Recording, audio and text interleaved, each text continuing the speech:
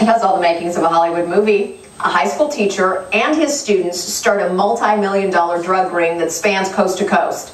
Well, it did actually happen in Coronado, and now George Clooney may want to take the story to the big screen. NBC7's Danya Backus is in Coronado tonight. She joins us to tell us about this high star power behind the potential project. Danya?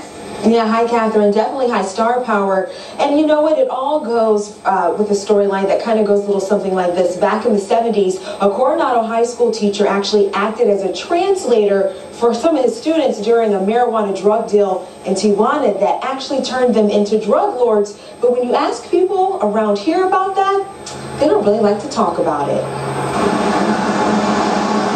In the charming, quiet city of Coronado, it's not something too many people know about. I've heard it before, but I don't know the details. No, I haven't. We've only lived here about 6 years or so. And if they do, they're not talking. To find out, you have to dig deep into the Coronado Library archives. And even there, you might find a little blurb. But to really know...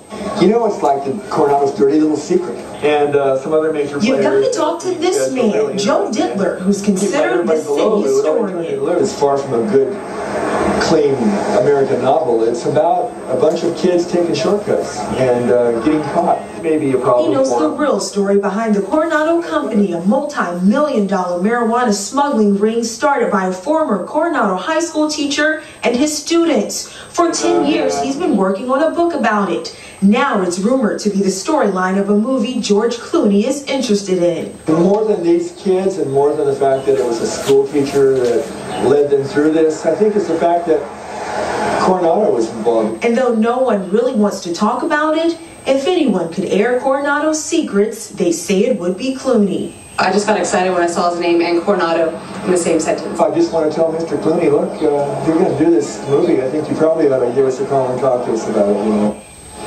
Yeah, and you know what? He's probably right, because anyone we reached out to about this story in the city of Coronado said you need to talk to Joe. Even the executive director of Coronado's Historical Association told us they had no records of this actually happening, and he actually said he felt like the media was blowing it a little out of proportion. Right now, this is just rumors. We have not been able to confirm if Clooney's actually going to take on the project. Reporting live from Coronado, Danya Backus, NBC7. All right, Tanya, thanks very much.